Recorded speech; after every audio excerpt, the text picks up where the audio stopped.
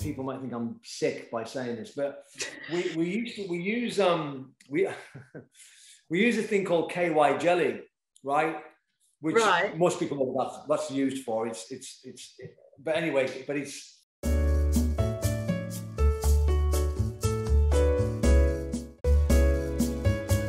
You know, you just need some of the basic things, you know, like, you know, with tongs or wands or whatever you use. I mean, we have an array of stuff in the kit, but a lot of it is quite basic stuff. And I think people, when they sort of look into the kit, they go, oh, they expect it to sort of, I mean, there's a ton of stuff, don't get me wrong. I mean, we've got so much shit, it's ridiculous. I bet. But when we go to do a job, it tends to be, you know, I suppose it's a bit like a chef, you know, they'll have certain condiments and ingredients that everything is kind of the base from. And I'm the same with tools and little things that I use. And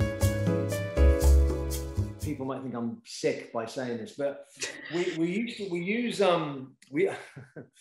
use a thing called KY jelly, right? Which most people know what that's used for. But anyway,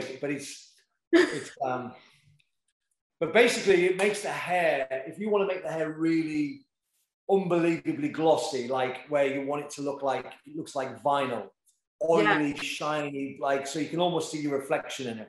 Ooh. We use that sometimes on the surface. So we might gel the hair and then put KY over the top of it. And it's a lubricant. It's a lubrication. That's what it's designed for. Oh, okay, cool. I didn't know what KY jelly was. Getting too much into detail, but it's a lubrication. You won't know it because you're too young, but it was quite popular in the sort of, well, it's been popular for years, but yeah, so we still use that in the kit. That still comes out now and again, and people who know what it is like, what are you going to do with that? That's a good talking point. That's a good talking point on set. I use food gelatin, so that you make jelly with. So we'll mix that with water and we'll put that into the hair, especially if we're doing something where maybe a girl's going into the water and you've done something a bit sculpted and you want the hair to stay exactly the same. We also, and I tell you also what we did recently. We did a story where we wanted to make it look like the color was still in the color application was still in their hair. And I saw that. Did you like that? It's so cool. Some of that we used, even though we used the actual color, we also, to create a barrier, we use shaving foam, and then we mixed it with food colorings. And then it sort of, and so you get this kind of really nice consistency, almost like a tint. Yeah. Or a hair color. And then you paint it in, and it stops it, obviously, because you don't want the color, if you're going to put, say, a blue or a yellow on blonde hair, you don't want it to stain. So it's all those little tricks. You know, we have everything. We have, you know, cocktail sticks that we weave hair around, and you know, when she first started with me, she said, "What's those cocktail sticks in the kit for?" And I'm like, "Well, we weave hair into them." And she's like, "No, you don't." And I had to show her. It was quite a complicated little thing, but it gives you a texture that nothing else comes near it. Yeah, really weird. Yeah. So it's little tricks like that and things that you pick up over the years of watching other people, and you know, there's all you know, you've got to remember that going back into history, you know, like hundreds of thousands of years ago, people would put, you know, they would heat up a rock. Yeah. And from the sun and wrap their hair around it. I mean, do you know all of this stuff? Have you done the history of hair? No, I don't know stuff like that. Stuff. There's crazy stuff. I mean, that when you look at the Egyptians and with their hair straight, you know, their hair is frizzy, is naturally curly. It's like Afro hair. So they had their own ways, methods of making their hair straighter by using clay and lots of weird sort of and animal fat to kind of make the hair kind of straight, and then it'd sit in the sun and let the heat kind of relax it. I mean, it's mental stuff when you really research it all. Yeah. So I think a lot of that stuff that we do now has evolved from then. I've got one little thing. I've got a little brush. I should have got it out for you. I've got a little thing that I use from Muji, which anybody can buy, and it's a bit like I think it's like a little shoe brush, you know, for like taking like dust, like stuff off your suede shoes. Yeah. And and it's only about that big, and it's a little brush, but I use that a lot for edging. I do edging with it. I do for the hairlines. Yeah. If I need to get into really clean little bits of whatever it is, it's just that it sort of micro-manages the hair. Yeah, because the bristles are quite close together.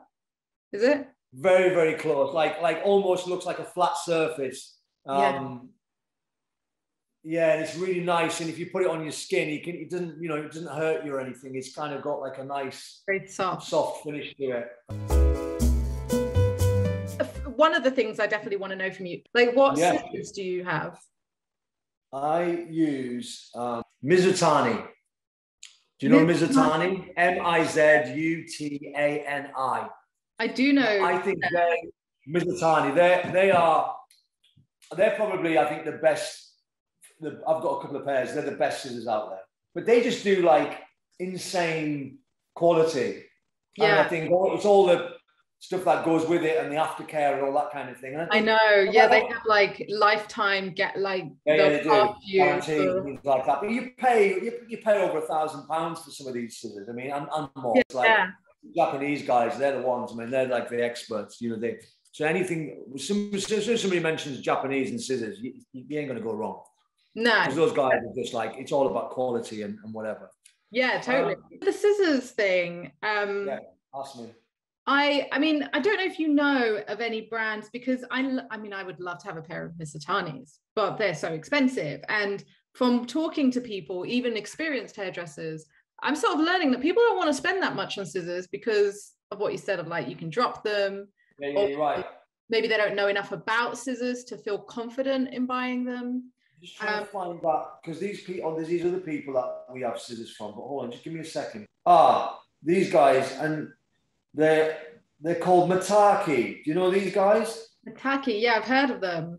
Yeah, have you used their scissors then before? Yeah, they're very good, and actually they're very reasonable as well. Yeah, but when I used to be at Toni Guy, we were the first people to kind of go to bigger blades. Yeah. Everybody, all the Sassoon lot used to use these tiny little scissors. Tiny little. Because I know Mark and I know Tim and Annie and all the, I know that kind of age group, and we used to take the piss and go like, what's because they use these little scissors, but when in the 90s, in the sort of mid 90s, early 90s. We started cutting it. We were changing the way. We wanted the haircuts to be a bit faster in the salons. Of course, to take a bigger section, we would use a bigger comb, longer comb, and a longer blade, so that you could take more hair through the fingers. And so you weren't snipping. You were doing more. So it was just faster. It was a faster way of working. So the scissors played a massive part in that. I don't know if that's any of interest to you, but the longer blades, and I still use a longer blade now. Some of the idiots that I used to work with used to have these big 7.5 inch scissors. You could cut something from about 2 foot away, but I was so nervous. I couldn't. I'll lose my hand. 6 inches are big. Exactly. 6 inches most people use about 5.5, I think, don't they? 5.5. Yeah, I use 6 now. But yeah, when I left Sassoon is when I started using a 6, and I was like, this has changed my life. I mean, I like a smaller scissor for tiny little details, maybe going around the ears and stuff. But now, I always use a 6.